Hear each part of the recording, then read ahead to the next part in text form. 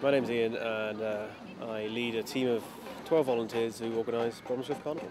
In the run-up to the event, we have seen some incredible forecasts and some incredible weather, especially for July.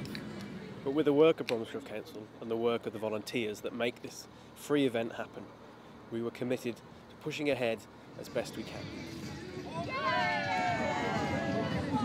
Due to the wet weather, we did reshuffle some of the layout of Sanders Park to protect some of the grass areas. It's our local park in Bromsgrove and we really didn't want to cause any damage to it. But we have a fantastic opportunity here to use some of this space. So we've had plenty of stallholders come and raise a lot of money. A couple of stallholders have raised over £200 just from an afternoon. It's been really good, surprisingly, with the weather being as it has been. I've had plenty of customers come, and plenty of people have just put up with the rain, knowing that it's going to be like this anyway, and come out to support us. The funfair was in place all weekend and they made an entertaining afternoon for all families coming down.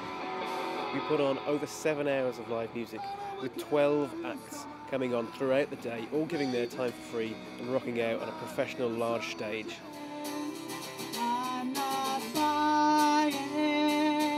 And on top of all the events that we put on Saturday, on Sunday we decided we were going to have a Happy Staffie Canine It's a Knockout dog show. Fantastic little event. A couple of hundred people come down, bring their dogs, enjoy Sanders Park for what it is. Ready, get set, go! Come on, Jess! Where's the dog? I'd really like to thank everyone that came out for the parade.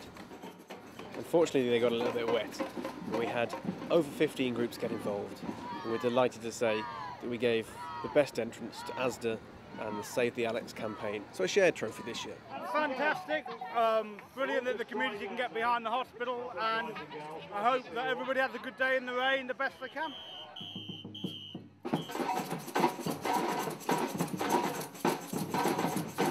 We were delighted, really genuinely delighted that we could carry on with the events. We really gave it a great go, and those that came out were really grateful that we actually managed to stage an event safely and successfully, even though we had a few showers.